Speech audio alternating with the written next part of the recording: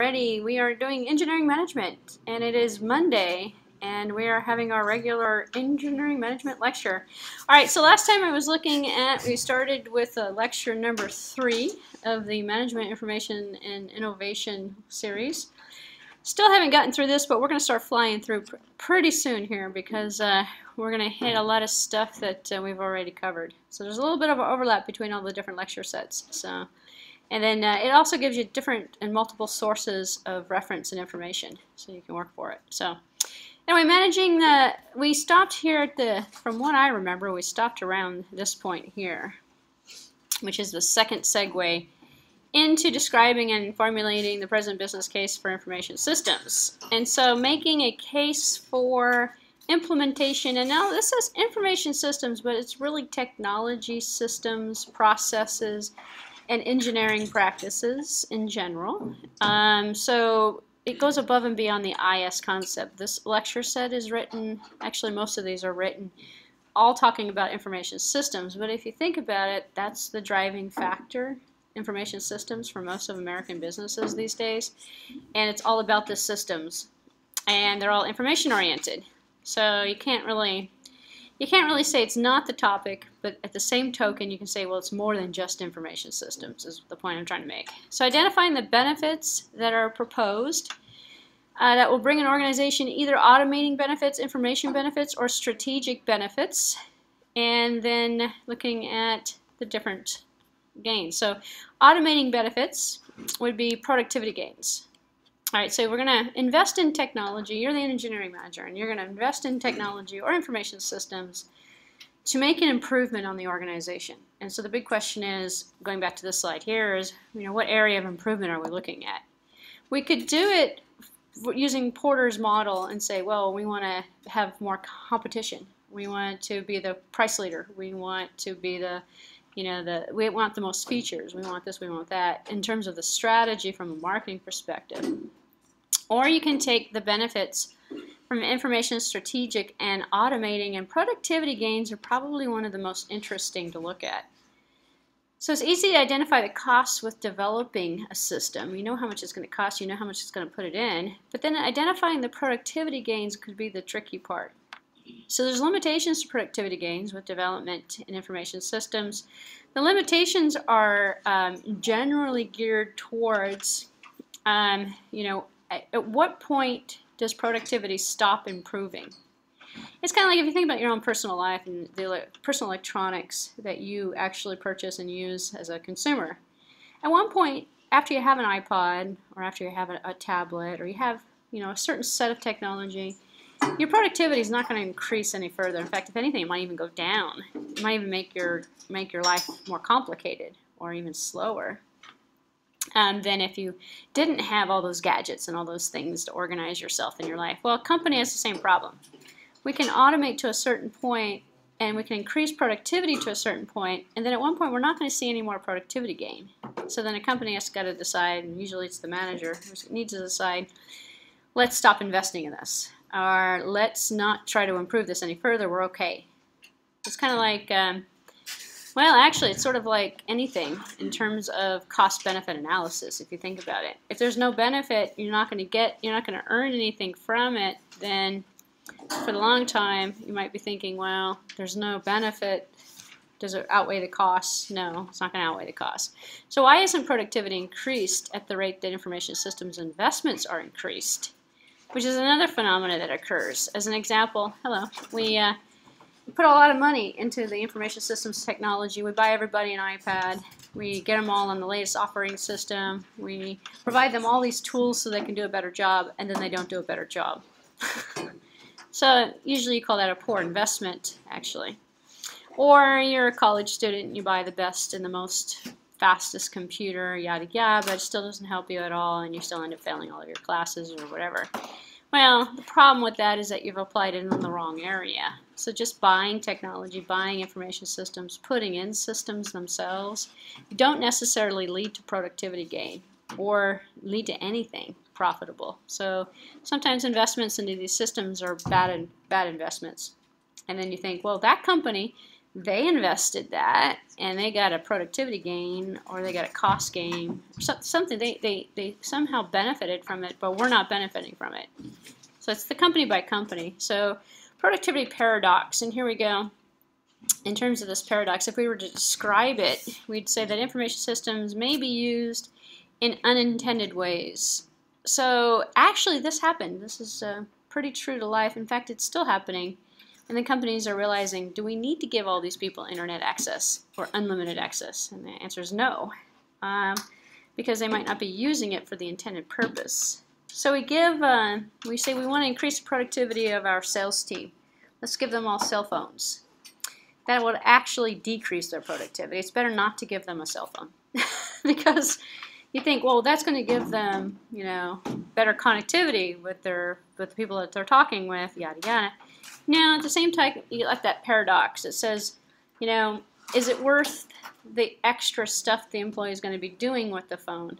So what ended up happening a while ago, everybody got phones. And then companies went, let's just take all these phones away. Only people who need the phones are getting the phones. Same thing happening with computers. Give everybody a notebook. Why are we giving everybody a notebook? Why are we giving anybody internet access? Do they need internet access to perform their job and what they're doing at the company? Maybe not, depending upon what kind of job they're doing. They might not necessarily need it. So we create this paradox where we don't turn the technology into toys and just do it because everybody else is doing it. Instead, we want to limit the technology to essentially create more productivity.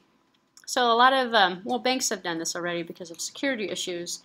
You can't take a cell phone into a bank. You're a bank teller, you can't work with a cell phone. You can't even have it in your pocket. You got to leave it in a locker. Why? Because they don't want you breaching the security of your customers. And none of those teller machines have the internet on it. You can't surf the internet, go out to Facebook, and it's not for productivity purposes, it's for security. It's a private inter-exchange between the banks. We don't want all this garbage traffic going through it, hoaxes, viruses, all this other stuff, worms and stuff. It's too much of an exposure to put it on the internet, but it can still be computerized and it can still be networked, but it's inside of their own banking network, not part of the open internet. So we're not going to put the internet, we're not going to put it in the branch at all, actually, because it's just too much of a security risk. Well, retail companies, they should seriously take all the cell phones away from all of the employees. And you say, well, that's kind of harsh.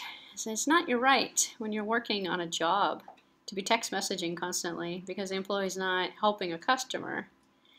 Well, that's kind of one train of thought for productivity and effectiveness, but the other train of thought is what about, again, what about, conflict of interest? What about security problems? What about, then you think about it and go, well, it's more than just lack of productivity. It's policy. And the way that somebody's doing their job. I mean, they may actually be more effective if they weren't so distracted by so many things. That's why you're normally allowed to play video games in the middle of your job or something. You think it would be common sense, but you give people the technology and it doesn't turn into common sense anymore. I said, well, you gave me access. I'm going to be using it all day. It's like, well, that's kind of wrong thinking. So the benefits are difficult to quantify. Wrong things measured, maybe. Efficiency versus effectiveness actually is a good point. In fact, that's how you get education and the bringing in the internet into grade school. You measure test scores and they're down. In fact, we've gone down. Although they would argue, most teachers that are hip on technology in the classroom would argue and say, oh, the students are doing much better. Look, they're almost doing calculus. Yeah, thanks to Google. Or thanks to, thanks to the software that they're using to do that. It's not in their head. They have absolutely no idea what they're doing. Take the technology away from them, hand them a test, and see how they perform. They can't even answer the first question. So, and then you're thinking, well, then, computers are everywhere. Do we need, then the whole school of thought is other people would come back and say, well, all right, but computers are everywhere. Do people really need to learn math right now? How many calculators are out there? But, the old school, if actually there was a while when people said, you don't need to teach math skills anymore. Nobody needs to take math anymore. We got a calculator does it. And then nobody needs to write anymore either. We got writing machines that do that. And then what are we, working for computers? So, I don't know. I'm on the other side of the fence and I say, well, just because we have a calculator, we still have to know how to do basic math. And we still have to be able to write a sentence to save our life, or something. Hello. But you can argue it one way or the other. Bottom line, it's the strategy of the company that matters in terms of what their objective is. Some employees or employers, excuse me, offer benefits to employees like cell phones and computers and things, and it's more of a perk so that they do their job.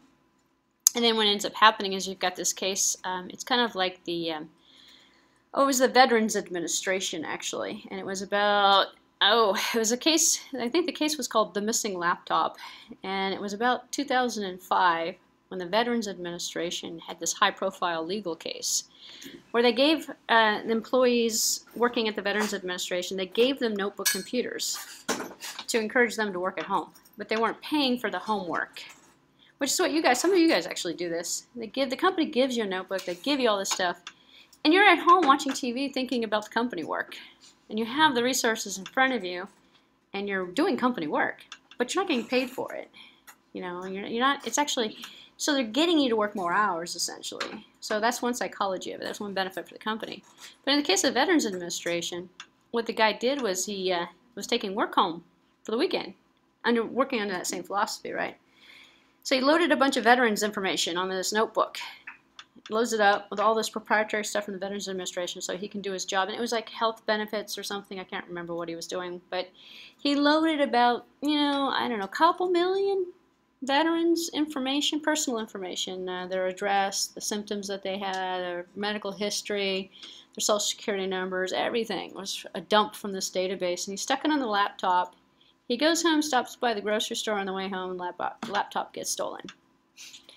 So the guy goes into work Monday morning and he gets fired. He's like, oh, you lost the company equipment.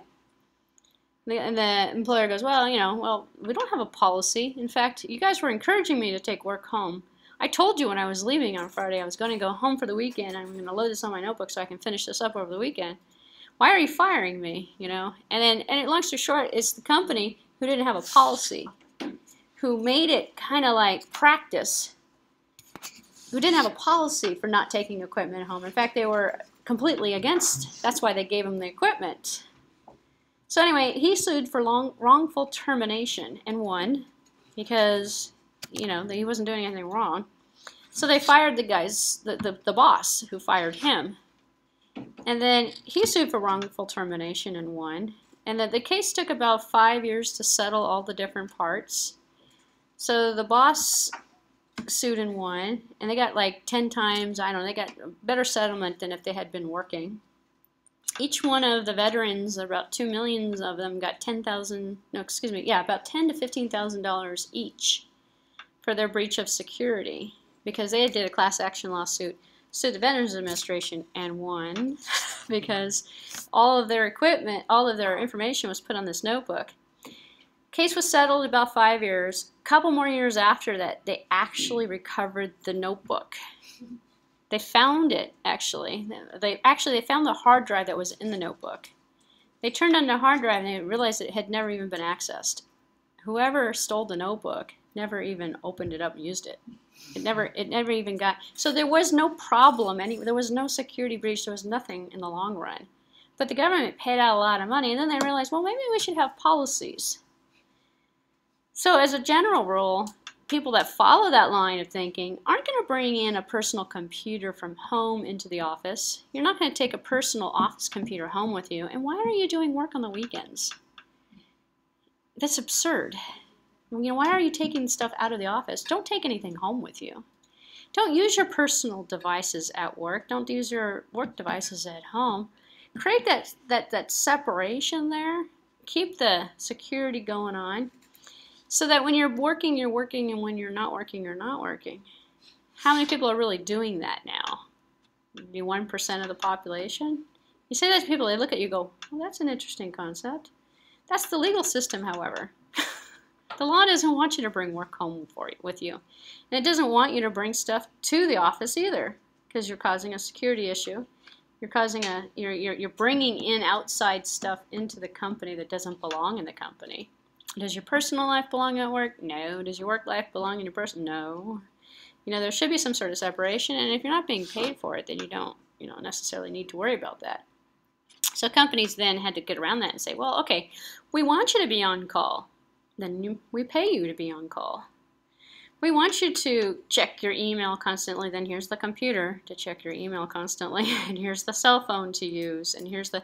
So companies didn't provide that. But then you also have these loose interpretations of what's giving a productivity gain and what's not.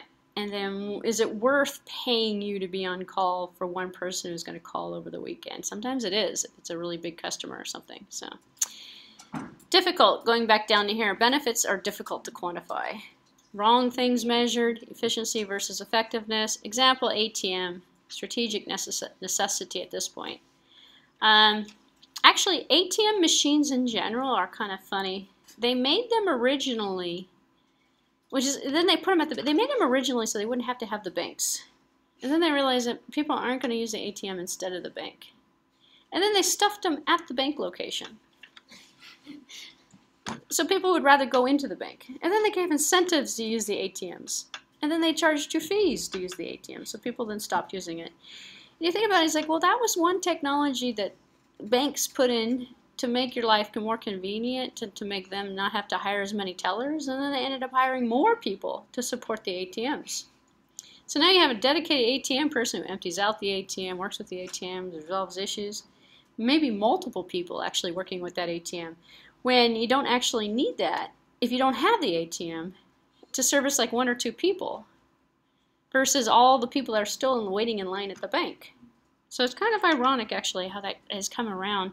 But that's one technology where the banking system, although it's a convenience, it costs them a lot of money. And it actually makes a situation where they have to charge fees because of the cost and the overhead of that system. And what are they getting from it? Nothing. Headache and nightmares. So then they started closing down ATM locations, and now they put up satellite branches. Actually, Wells Fargo did a lot of this stuff. They got rid of the ATMs, and they just put a branch there. So now you see a branch in a supermarket, or you see a branch in a convenience center, or a shopping mall. Actually, Mercado's got one, or a couple of the big malls around here. They have satellite branches. You walk in, you can talk to a customer, or you can use the ATM. You're still going to have the ATM, but it was more effective. Also time lags with technology, time lags with processing. Benefits do not always occur in the same time that IS is implemented. So you put something in and you measure the results, which is actually what happened with the ATMs. They're now paying for themselves. Initially they weren't paying for themselves. And if you measured it that year, you'd say, oh no, that's not good at all. That's going to be, we should just, and if you pulled them out too early, then you'd realize you weren't going to benefit from it at all, essentially, because, you didn't wait long enough to experience the benefit of the technology that you put in. So this happens a lot in engineering, and unfortunately the big pitfall is, okay, well, we'll just wait a little bit longer. The product development isn't going the way we want it to go, but we think it's going to turn around soon, and then 2 years goes by. And it's like, well, why didn't we cancel this a year ago or 2 years ago? And people are like, well, we didn't know. So how did you not know? Because the flip side of that is, if you gave it time, it might have actually been successful, but it's a risk. So balancing the risk, balancing the time, systems integrated with existing systems, they take a while to actually see the benefits. Also redistribution. So IS may be redistributed. So the pieces of the pie, rather than the big picture, could be separated out. Increase in market share comes from expense of competitors and competitors' market share in terms of the redistribution. So long story short, resellers, packagers, nobody actually buys wireless technology. Wireless technology is incorporated into almost every product. Now they actually have these really cool phones out that have the internet, not phones, watches that have the internet on them. So you don't even have to carry a phone, you just carry a watch. So I'm waiting for the watches to have cell phone connectivity as well, so that I can answer, hello, how are you? And talk, or actually, just better yet, just plug a Bluetooth thing into the watch. Why carry a phone around with you? So.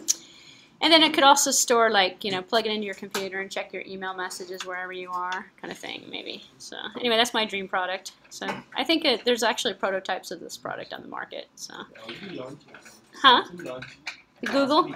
Oh, something launched last week. Samsung? Yep. I really have to go take a look at it because I'm going to be the first one in the market to have one of those. Right? The first one in the public, probably. I don't know. I've been waiting for that product for years because I don't like to carry a phone. I don't even wear a watch because I have a computer.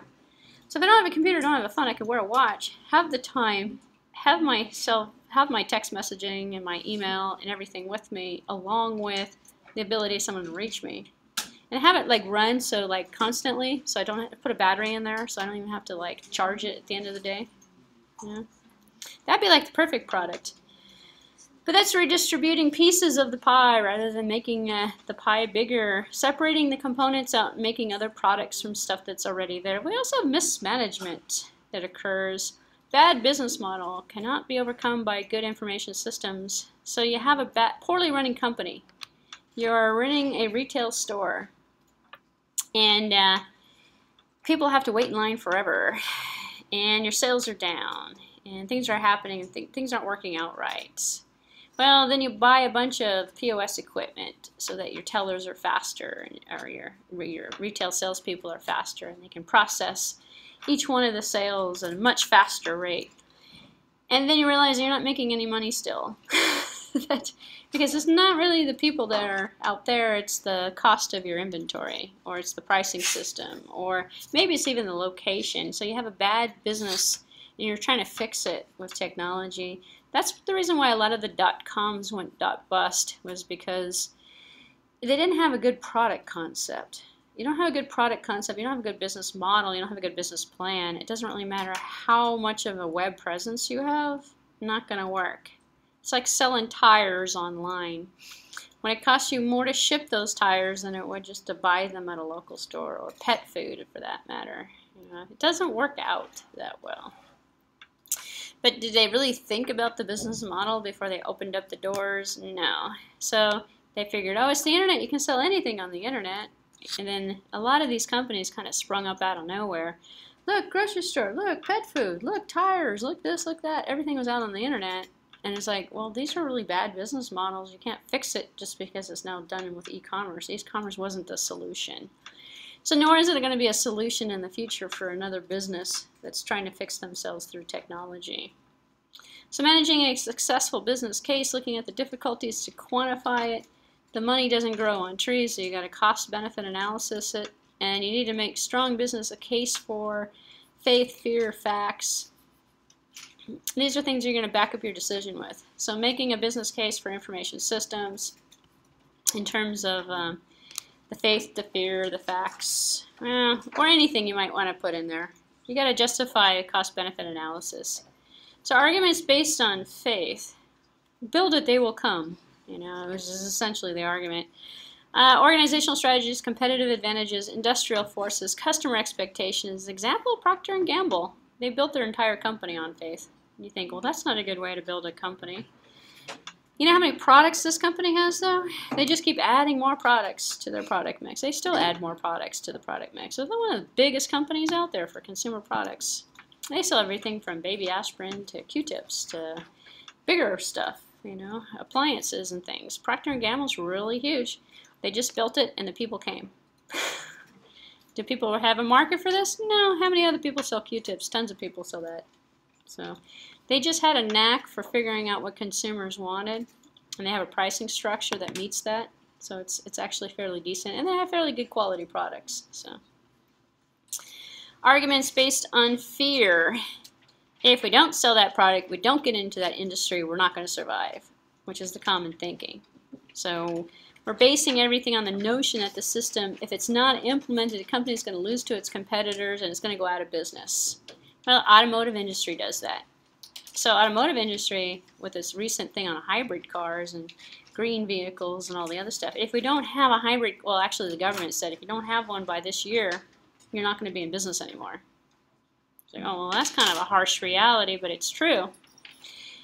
Long story short, they're driven by fear. Fear of compliance and fear of government regulation. Well, that's how this university actually runs. It's by fear. We have international students, and we want to make sure SEVIS doesn't attack us, or SEVIS doesn't come over and close us or something. So we're in the fear of being compliant constantly. That's why we have attendance people come in to take attendance. And we have all these regulations and all these rules that nobody likes to do. You know, like you have to be here and you have to do this and you have to do that. Well, that's fear, because if we don't do it, we're going to lose our licensing and you guys are going to be deported and sent to another country. We're not anywhere near close to that. But if you think back a couple years ago, there was a lot of schools out in California, a couple of them in this area, that had that happen to them. So, and some of them are reopened actually. But I guarantee it, they're living and basing all their decisions off of fear. Fear of closure again. Also focusing on investment decisions in terms of facts. So fear, faith, facts. Facts are going to be considering when to present a good argument that's based on fear versus when, if you have facts, maybe it's not fear. If you have in here, looking at this diagram, you have the industry factors, technology factors, business strategies, information systems, investments, and all of the different pieces that would go together for the organizational performance. And you're going to base it on whatever components lead you into terms of the right direction for whatever organizational performance measure you're looking at. So working backwards, I don't have to cover this because we already covered this. We've got Porter's 5 forces model. So this one, and mostly at this point in the course, people are wondering, what do I need to know for this final exam? You will have some questions on Porter's 5 forces model. This is the third or fourth time I've actually brought it up in the lecture. It's in every one of the beginning lectures in all of the lecture series, so be familiar with this model. I went over this model already. I'm going to kind of skip through it, but it's also in this lecture. This is lecture number 3 of the Management of Information Systems Innovation. Because what I'll have you do is I'll probably apply the model to a scenario. So the way that the exam is going to work for this class is going to be, this is for the final exam, it's going to be an essay format. I did this in the last term and it worked out quite well. So I'm going to give you like 15 questions and you pick 5 that you like. And one of them will be on Porter's 5 forces. So you'll be able to decide, what do I know, what do I don't know? So this is one of the choices. It's always going to be one of the choices. And so looking at the framework and understanding and being able to apply it to a small little business scenario. So the questions are more like mini case studies, but not really that lengthy. And you'll write a couple paragraphs to answer the question depending upon what the question is. And you'll be able to provide hopefully some insights from your background. And you're wondering, well, what's the correct answer to these questions? It depends on what you're saying. So the reason why I like the essay format versus the multiple choice is because you don't have to memorize and regurgitate. Instead, you're going to use your background from your perspective, whether it be technical or business, and come up with something to say about, if you're going to say applying Porter's 5 forces model to a retail store scenario that you're given.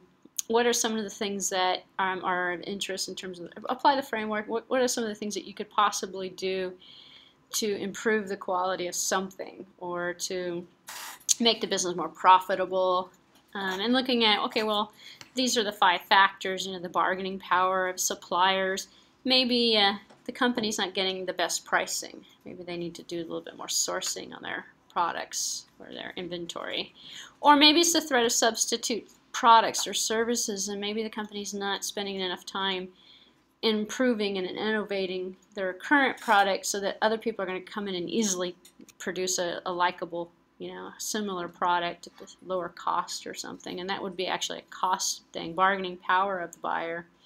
Can they buy your product somewhere else cheaper, and does it have more features, and is it a better product?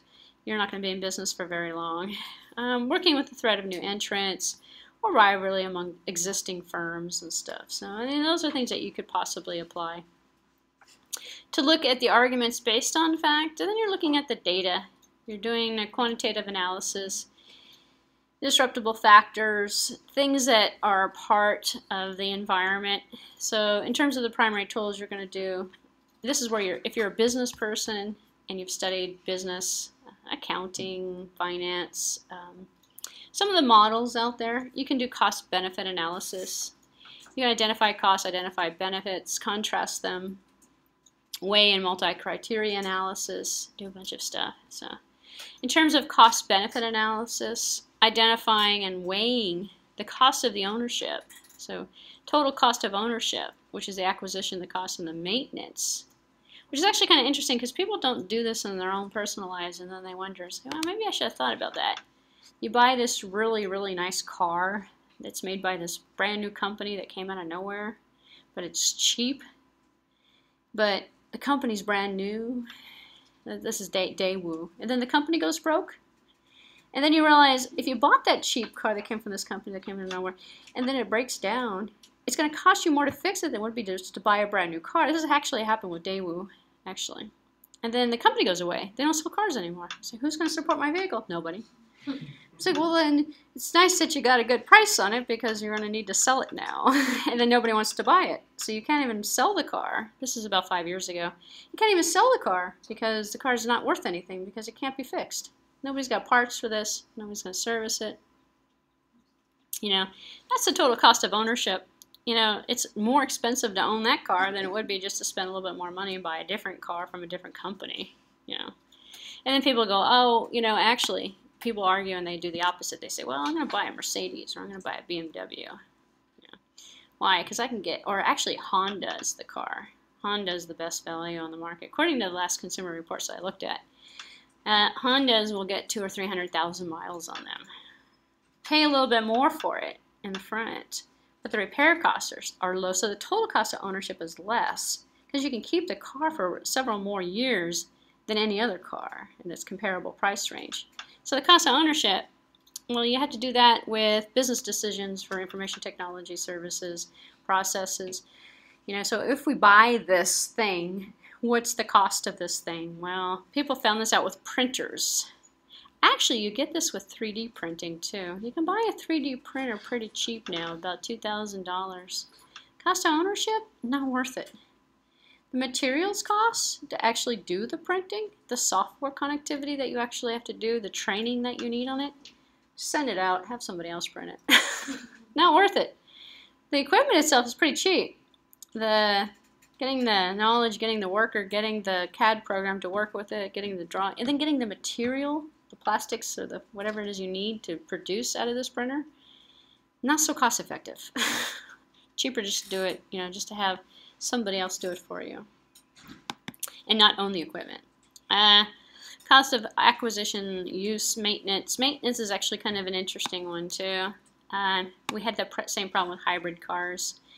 It's gone down, but the first set of hybrids, I won't mention the company, it costs $8,000 for the battery. Battery would need to be replaced every 2 years. Wow.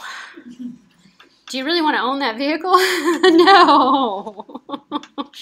Not longer the case. Now the battery gets replaced every 5 years, and it costs you $5,000 or $4,000. They cut the cost of it in half, and it's every 5 years now. It's a battery-run hybrid vehicle, still on the market, still has that expensive battery replacement cost, but it's not as bad as it used to be. Who in the world would buy that thing? Nobody would buy that thing. Nobody did. Actually, some people did. Recurring, non-recurring costs, well, it's actually, you know, think about it. It's kind of like the Teslas. This is not Tesla that had the battery problem, but think of the Teslas are like $100,000 for the Tesla, and you're going to save $2,000 a year in gas. So if you had the car for 12 months, you know, and you're thinking, well, it's only you know, not that much money. Does it really warrant a car that costs you 3 times as much as any other car on the market? But people like it because it's a status symbol. Look, I can afford a $100,000 car. If I'm going to buy a $100,000 car, I'm not going to buy a Tesla. I'm going to buy, like, you know, some nice convertible Mercedes or something. I'm not going to buy a Tesla. But people do it. Actually, ITU owns 2 of them, I think. Or 1 of them. I don't know. Why we own a Tesla? Don't know. Don't know how it contributes to education or the quality of education or how that works in with our business model here. We can save maybe $1,000, $2,000 a year. The car never gets driven. That's the no-brainer there. I'm thinking, you're going to buy a hybrid, you're not going to drive it? You're going to drive other cars that cost more money? But why'd you buy this thing? Anyway, I think it's to impress customers or something. I don't know why they bought it. Anyway, cost-benefit analysis is what I'm talking about. Identifying the benefits. Tangible benefits, a 5% increase in sales, a reduction in order entry errors. Intangible benefits, improvement in customer service, improvement in the overall perception of the firm. In terms of the cost-benefit analysis, oh, this thing is blinking. I don't know if it's still working. So, yeah, it's still working. I think that you can't hear me back there. Some people can. I'm trying to make an effort to make my voice project. So, oh, we have attendance? Good, because then I can check on my mic. Okay, we're back. I'm going to try and finish this lecture today. All right, so cost-benefit analysis, another technique that can be used. We can actually look at the break-even point or the net present value analysis, identifying the value of maybe perhaps some future cash flows that might come out of this if we're going to do this investment, or the total cost of tangible benefits. There's many different ways of doing this. We can do a weighted multi-criteria analysis where we look at a method for deciding between different alternatives. Hey, you just missed attendance. Oh, well. Anyway, between alternative investments or alternatives between the same system with different types of implementations. So you can do a lot of work in your management capacity to analyze the effectiveness or the potential effectiveness of different system implementations and different timings of the systems. And then you will eventually be presenting the business case and persuading the decision makers in your firm to buy in on your decision. So knowing the audience, knowing and identifying the stakeholders in the group, also a good point. If you're pitching your investment to something, you have this investment idea, we need to go wireless throughout the entire organization, and you're pitching it to the janitor, you're not necessarily going to get any results out of that. Hopefully you won't be pitching it to the janitor, but you never know actually when you get into management who really makes the decisions. So you got to find the decision maker, find the person who's actually going to actually take some action on this, and then you can get your ideas implemented, hopefully, if it's a good idea and if the management agrees with you. So a long time, Amy, a lot of people spend a lot of time complaining to people or presenting ideas to people, and they go nowhere. Generally, it's because they're presenting it to the wrong person. And it may not necessarily be, you know, the same person all the time. It might be a different person for a different thing as well. So converting the benefits to in monetary terms, looking at the benefits of the new system, saving an example, 1 hour of work per day for for 12 mid-level managers or something. In this particular case, you can quantify how much work it's going to solve and what it's going to do. So, in a perfect world. What is that? Oh, somebody's phone. Okay, I keep hearing these random noises. All right, we can also devise proxy variables. Make a scenario out of it. Use when clear-cut estimates are not necessarily possible. As an example, you're going to put in a new technology to automate somebody's job to do something faster. How are you going to know when this job never existed before? What it used to take, how much time it would take manually. So you put in these estimates and these sample environments to essentially assess the potential benefit, if there is a potential benefit. And then you're working off an approximation. When we don't necessarily have the assessment available, it's not really possible. Also measuring what is important to management as well. Maybe management doesn't really care how fast employees are working or what it is that they're actually producing. Maybe they're more interested in the company image or something. Or maybe they're more interested in the connections or the green, the green ability or something of the company. And that doesn't really, they don't really care about what it is you're trying to improve. So bottom line, you want to improve something that is of importance as well. And then measuring that importance, the case becomes more meaningful to management as well. So assessing the IS infrastructure, presenting a holistic view of it, the economic view, holistic meaning an overall encompassing view of it, economic view, architectural view of it, operational view of it, regulatory, compliance, values. There's so many different angles. You can't just say, oh, this is going to save the company money. What does that mean? There's so many different perspectives and so many different views that you should bring into it for justification as well. All right, looking at how companies can continuously look for innovative ways for information systems from competitive advantages. In the last section of this lecture, I believe I'm actually going to make it through the day. Get rid of this lecture, get it off our plates. Valuing the innovations. So a new technology will make or break your business. So we have to basically take a look at, what is the value from a Moore's Law perspective or from a Murphy's Law perspective or from whatever management technology or science you're going to apply to this. Looking at, in terms of the valuation, trying to put a value on it. It may not be dollar value. It might be a sense of company respect or company knownness or something. Might actually put your company on the map, which has a dollar value too. So it's not always necessarily dollar value. Successful innovation is difficult. It's often fleeting. It's also risky. And the choices are often difficult to make as well. It's not following what your competitors are doing or following modern technology trends. You might not necessarily want to do that. Example would be the Blu-ray versus the HD DVDs that are on the market. Blu-ray is not so popular. Don't know why it's even still on the market. Some of you guys might actually own Blu-ray players. They're very popular in the retail outlet places, but not so popular in industry, which is kind of interesting. I don't know if I'd run out. I don't own one. I wouldn't know if I'd run out and get one. It's like, well, you guys remember Laserdisc? Laserdisc was a huge, before the DVDs came out, people spent so much money on Laserdisc players, and I still have some Laserdiscs. After that experience, and then you can't buy a Laserdisc player anymore, nor can you buy Laserdiscs anymore.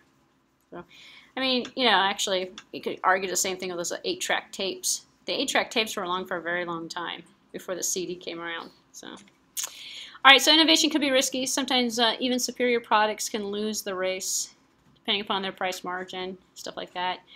Foreseeing the future is not always possible as well. In 1994, the internet was not given very much attention. Actually, it wasn't. Actually, back when I was in high school and actually back when I was in college, people didn't have any faith at all. The internet, no one's going to use it. Why even bother? Don't take internet classes. And internet wasn't very popular. In fact, computer science wasn't really popular back then either. It was just like, you know, why are you studying this? You know, what, you know, oh, because there's no jobs in it. You know, why are you doing this? But now all the jobs are internet related and all customer related. So the economy changes, things change. So, which is actually kind of interesting because you never know what's going to be popular in the future. Which is actually kind of funny because what ended up happening is when the dot bust happened and all those internet companies went out of business because they weren't really solid companies. A lot of students, you know, ran away from computer science and software engineering and they went into business. Now we have a shortage. So we don't have enough graduates in computer science and software engineering. So now the hottest career right now and all the enrollments are going up in computer science and software engineering. Why? Because it's going to cycle again.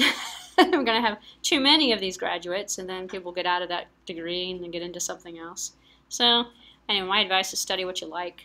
It's not necessarily the market that's going to determine your, not really going to determine what you like and what you don't like. And what's popular now may not be popular in 5 years from now and vice versa. So, looking at process requirements, resource requirements, risk-tolerant requirements, also another consideration as well in valuing information systems and innovations. You know, do you need to implement change? Is there a need to at all, actually? And will the company implement and do whatever is possible to implement the change given the new technology that you're going to give them? Which is actually kind of interesting. You know, that little, and one of these technologies I think is just totally wasted is because consumers don't use it. How many people use those hashtags? You know, you go over to a retail store with your phone and you're going to like swipe your phone over a sign that has some discount. I don't think people in this room are going to give me like frown looks and stuff. It's like, how much money was wasted on that? It's like, no one's going to do that. I mean, people don't do that. But retailers, oh, that's the best thing since barcode scanning. You know, customers can now get discounts and check information about products and services by scanning their phone. Or I don't know, that's not called a hashtag. It's called something else. I can't remember what these things are called. Little boxes. What are they called? Q code. Q codes. Q codes? Yeah, the square box. Yeah, I don't even carry a phone with me, so it's totally lost on me. But a Q code. Do you use those things with your phone? Are you a customer? I don't know how many people use it. Maybe a lot of people do. Who knows? I think a lot of kids probably do it. I don't know. But it just doesn't make any sense to me. Wouldn't I just look at the product, read the product? Why would I need that on my phone? It is important when you have some related to informative, some company information. Company information. Maybe you go to a trade show or something. If you have a visiting card and you have Q Yeah? you will get your brochures. Presentations, not for the product information. Okay. It's very small, synchronized, or you could say limitedized to Yeah. this retail business. But it does have a purpose, it looks like. Yeah. Your visiting card gets like converted into a digital device. Predicting the next big thing. So, actually, your comments permanently lead into this. Maybe it's the next big thing. Who knows? But yeah, those little cue card things were. Yeah. Apparently there's a purpose for them, and apparently there's a need for it. So deciding on which innovations to adopt is very difficult as well. If you're a retail company, are you going to adopt that technology? Are you going to work with it? Are you going to grow with it? Or are you going to adopt something else? So diffusion of innovations, the classical view of adoption and innovation looks like this. We've got the innovators, we got the majority of the people, and then we got the laggards. People that I'm right here when it comes to those cue card things. I don't know. But this is people who are like late, I call these late adopters. We have the early adopters, we have the mid, and we have the late adopters. And this is not you in general, this is you over time with new technologies. Some people will be in this group, and then they'll be in this group or that group, depending upon what it is. Now, if we were talking about a notebook computer, I was like right here. We're talking about cue card technology. I haven't even looked at it yet. I'm like way down here at the end of this late laggers. And so, you basically figure out where your innovation fits into this scenario. And then your biggest group is going to be in the majority. They're going to be in the mid technology people. Yeah, you got some innovators. So these are the people that would pay like $1,000 for an iPhone the first time it came out. I think they were $899 actually. These are the people that paid $900 for that iPhone. This is everybody right now who's got an iPhone with them. So, and this is over here. Once the iPhone is, these are the people who are buying the iPhone 5 when the 6 is out, or the 4, or the, because I think they're giving the 4s and the 5s away. I don't know if you can get a 4 anymore. I think they're giving the 5s away now with free plans or something. I don't know. But they're not going for the current one. Those are the laggards. They're going to go for the cheap deals. They wouldn't own it if it wasn't an old product. So, innovator's dilemma. Disruptive innovations. Yes, we have disruptive technology. That's actually kind of disruptive technology and disruptive innovations is really a hot topic these days in the media. As you think about it, what does this mean? New technology products and services that eventually surpass dominant technologies. So the cell phone was disruptive because now we don't have landlines anymore. Nobody uses the landline. So wireless, disruptive, because now we don't use wired technology anymore. So if you think about it that way. Notebook computer versus desktop computer, perhaps. Disruptive. Changes the way people are doing something. People aren't going to go back to the old way of doing something. So, internet TV versus radio broadcast. We don't even have broadcast anymore in some areas. So it was disruptive. Cable was disruptive. Internet access is disruptive. So when you start thinking about it, isn't modern technology disruptive? Well, then you go, well, disrupt is not necessarily a negative word. It disturbs the economy, creates a shift in products and services and the way that people go about doing their job and living their life. It is disruptive, but it's not negative. It's an improvement for the most part. So we haven't hit a point where it's become negative for the most part. I mean, people would argue and say, yeah, technology makes people dumb and less productive and yada yada, but yeah, they still like it. They still own the products and the services. So. Online versus brick and mortar retailing, automobiles versus horses, CDs versus records, MP3s versus CDs. Can you still buy CDs? I think you can. Are there still record stores? Do they still sell vinyl records? No, I'm pretty sure they do, because DJs use the vinyl players and stuff. People still use CDs. Although a lot of DJs are using MP3s now on computers. They just hook the computer up and they just play it from there. So that's disruptive technologies and innovations.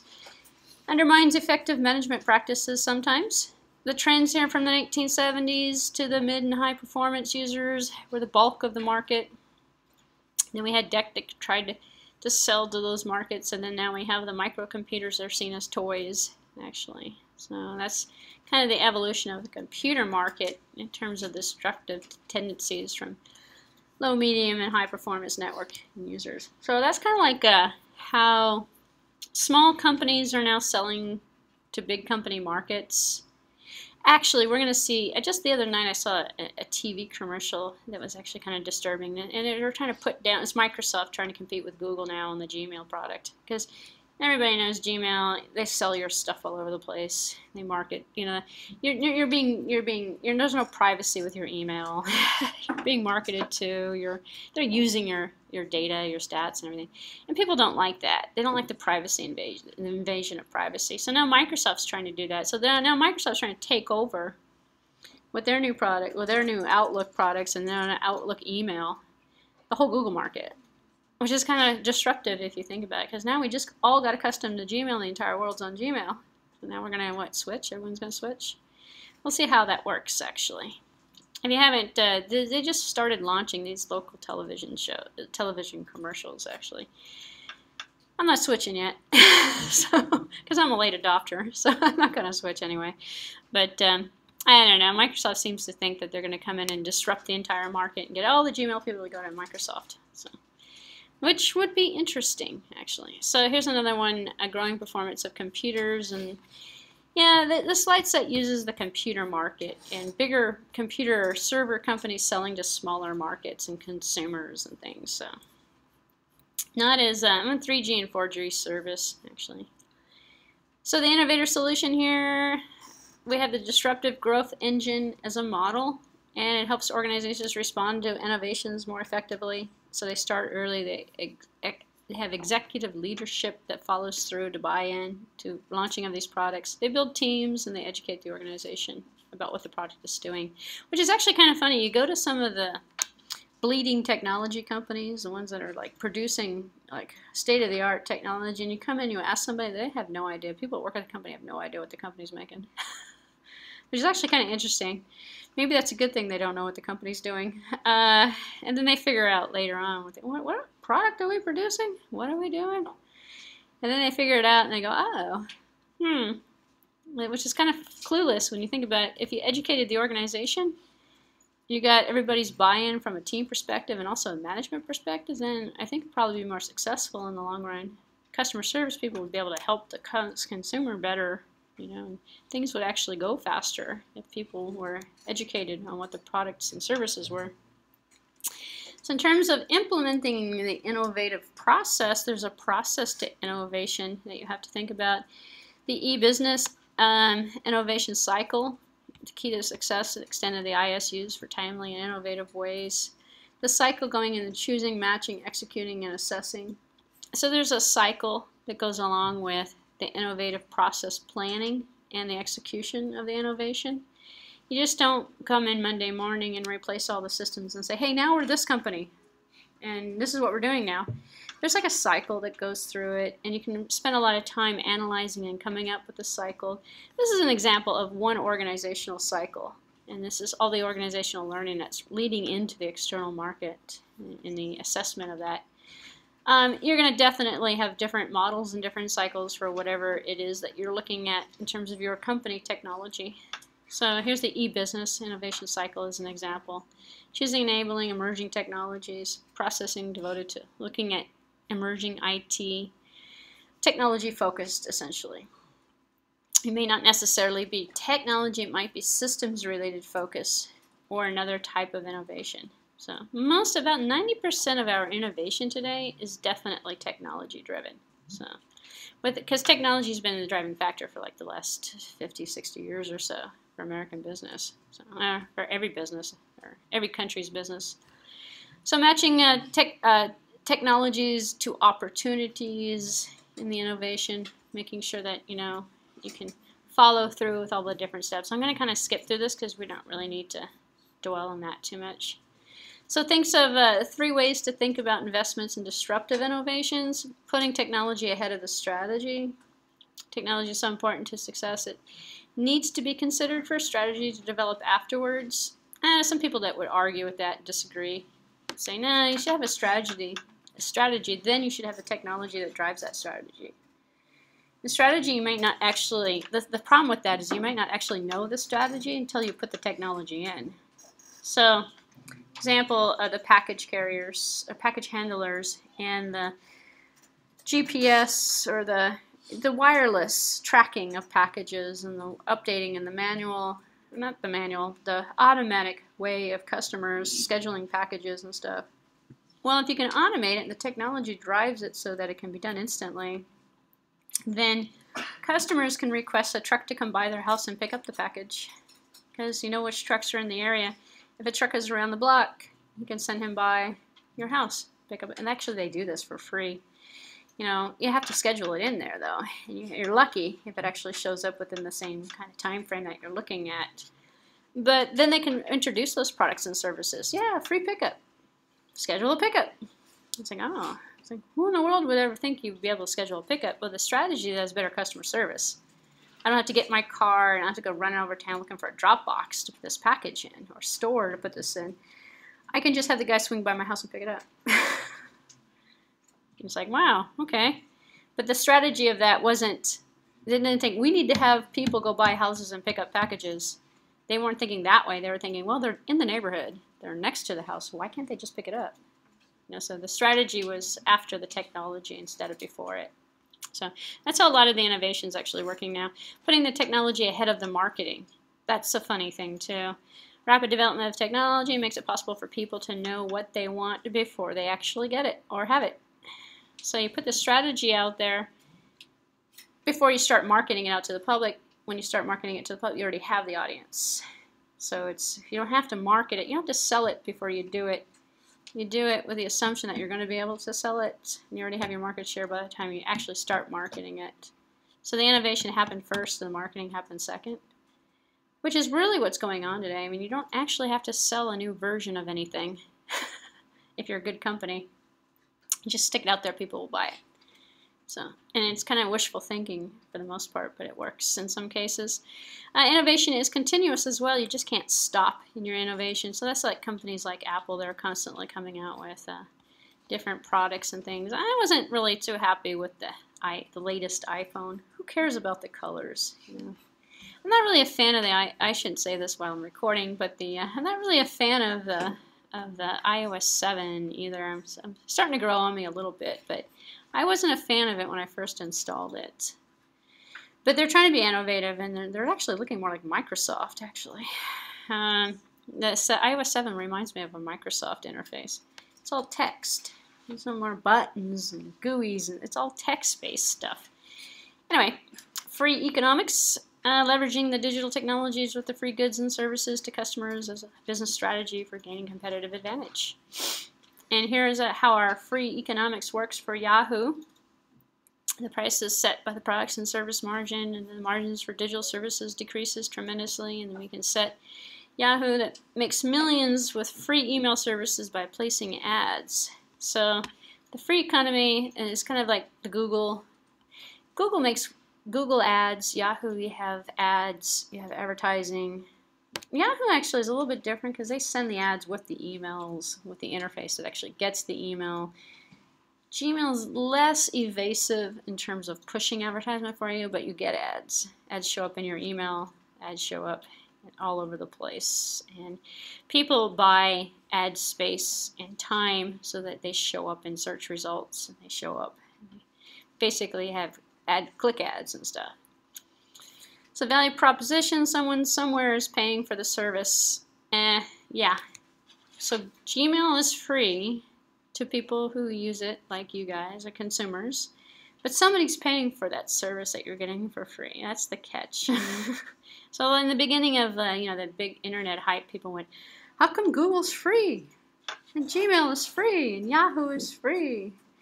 Yeah, no, they're making money. They're making a profit. How are they doing? Well, they're providing a free service, but they're selling ad space, and they're selling the data. Google's selling your data. They're doing data mining on you. They're selling this. They're selling. There's profit in it for the company. It's just not being paid by the consumers, being paid by the businesses that are supporting it. Which is an interesting approach. It gives you something for free. And in turn, there's a price to pay for that freedom. So, approaches for applying free, and this is what's referred to as free economics. It's free. Yeah, no. Well, to some. So advertising, free minimum, costs subside across subsidiaries, zero marginal costs, labor exchange, gift economy. It's kind of like the old freeware kind of thing. Shareware, freeware. Well, so freeware and shareware are two different things than open source. That's totally different concepts. Whether you're getting something for free or whether or not you're getting something to try out, then you're going to buy it. Actually, that's the Netflix does the free economics. You can do, which is actually kind of weird because they turned into a free economics. It used to be just a paid-for service, and then you got a free, a free 3 days, or excuse me, 30 days or 90 days. And then now you have to buy per DVDs in the mail or for internet. You have 2 accounts now instead of 1. They're actually making a lot of money with that. So, and then they'll give it to you for free in the beginning, and then you sign up for it after you get hooked on it. Versus the Amazon Prime that'll sell you, a year at a time, and you try it out and you go, oh well, I don't really use it that much. Too bad you can't cancel it. You already paid for a year. Actually, Netflix has got games too. They do 3 or 4 months at a time. They'll charge you up front, so you don't have to get charged to every month. But you've already paid for 3 months. So you're gonna wait 3 months and remember to cancel it then? Well, maybe not. Maybe. So that pricing strategy and the whole free component of it makes money for them in the long run. So. All right, so opening case here. These are some interesting case studies that were out of the book to conclude this lecture. We're managing the digital world in terms of TiVo, and staying ahead of their competition. They were actually one of the first products that did this whole DVR thing. Most people know that for that. And it was automatic recording and pausing a show. And then we had RSS feeds that came around, and then also watching YouTube videos on TV, and programming TiVo from your cell phone. So, and not using TiVo at all, using another, like a Roku or something else, another product that does it for you. Or not recording, just watching on demand whenever you want to watch something without having to record. So the product evolved. TiVo's still in business though. TiVo is still around. They've changed their product their mix a little bit. Now they have more of a, mobile. They're more of a Chromecast product. They have a Chromecast kind of interface where you can communicate your TiVo saved content to other devices and things without having to keep it attached to one device. IT department often knows what people want and what's happening with people with large companies. Discovering senior executives, has visited pornography websites and stuff like that, and knowing that, well, maybe we should cut their access, or maybe we should block certain sites, and then strategies for ethical decisions and stuff like that. Rootkits, Sony's secret. They don't do this anymore, but for a while they were doing rootkits for copy protecting CDs and stuff. Actually, Apple did the same thing with iTunes for a while. No longer. They took all that stuff off. The DRM. So, anyway, kind of skip through that. There were just some case study scenarios at the end. What I wanted to do is actually kind of move forward. Spend a couple more minutes here. This one was, this one I think was the end of, oops, this is the wrong one. It was the end of that lecture, which was the MISI lecture, which was number 3, actually. So what I want to do is kind of start this one with the, I'll finish it next week kind of thing. But I wanted to show you something in here that was a little bit different. There's a little bit of overlap with this lecture as well. This one is Management Information Technology, not the Information Systems, but the Information Technology Lecture 3, which is what we're supposed to be on this week. But the good thing is we've actually already covered most of the beginning part of it, because it's looking at, again, Porter's model. But this one also defines, and if you're looking for information, if you want a textbook, this is a good lecture to actually read through.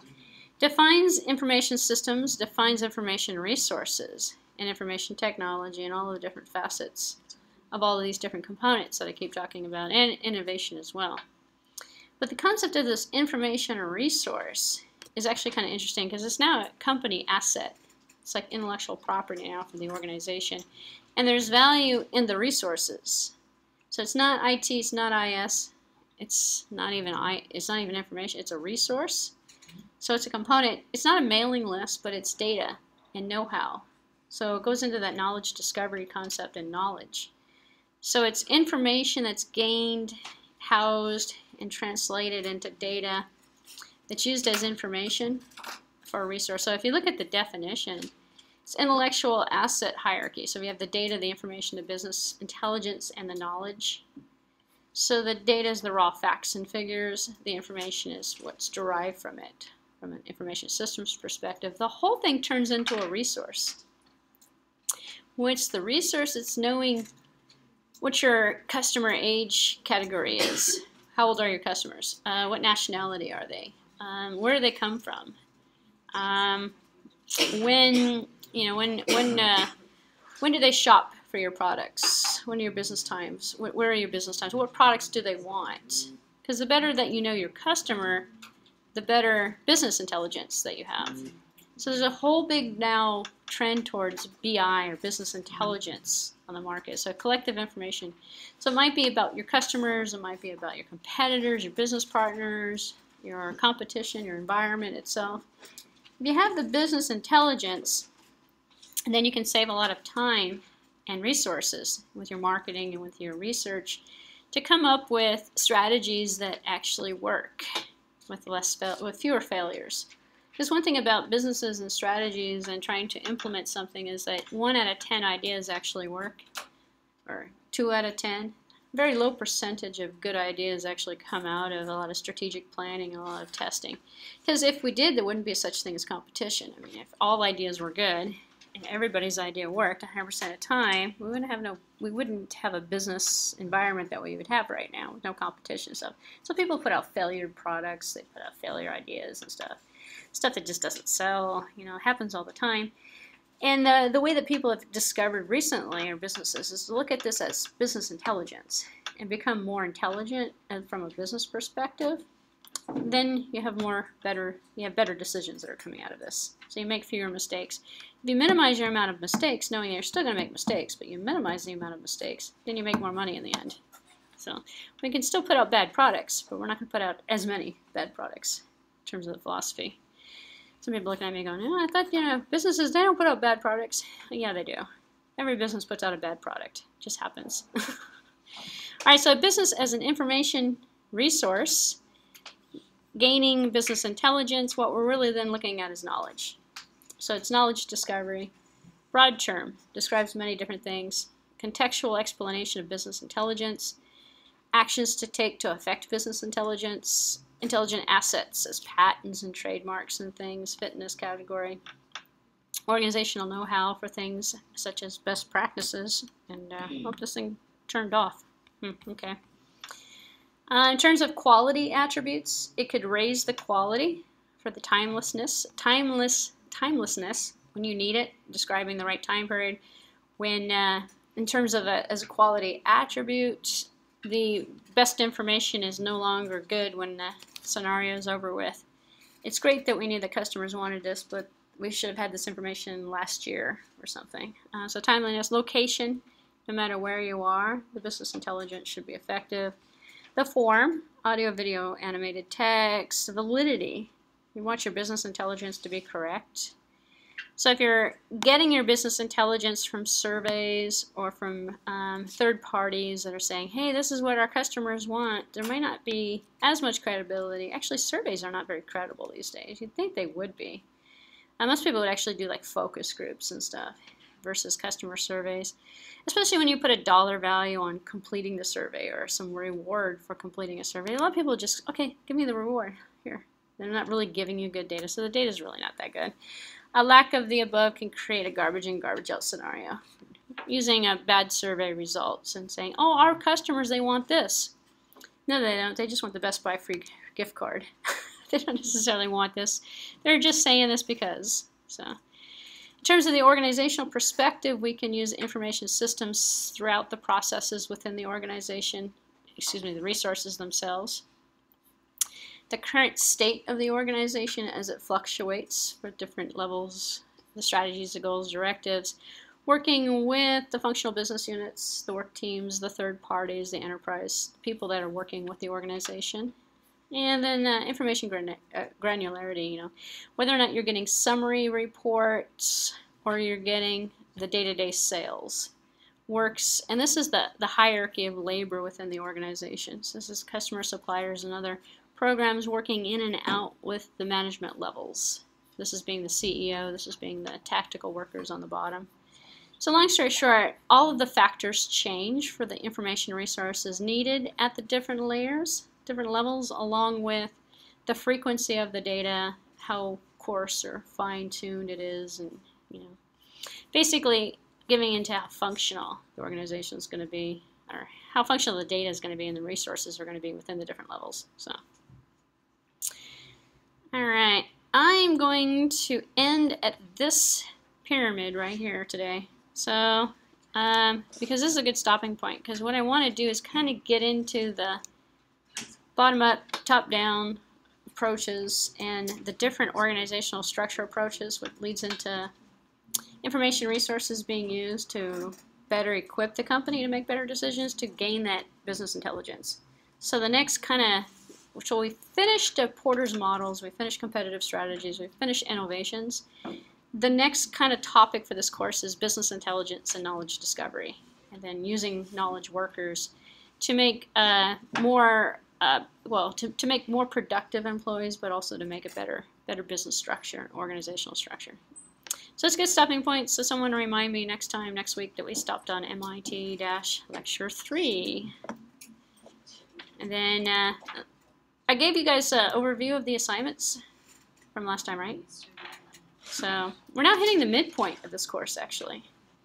This is like week 7 or so, or 8. We're almost halfway through. We're almost at the midpoint. Do we have a midterm in this course? No. Did I have it put it? Well, I guess my bigger question is, did I put it in here, or is it still not in here? Let's see. It is in here. Perfect. All right. So I guess we are sort of hitting the midterm. We still got a couple more weeks before the midterm actually happens.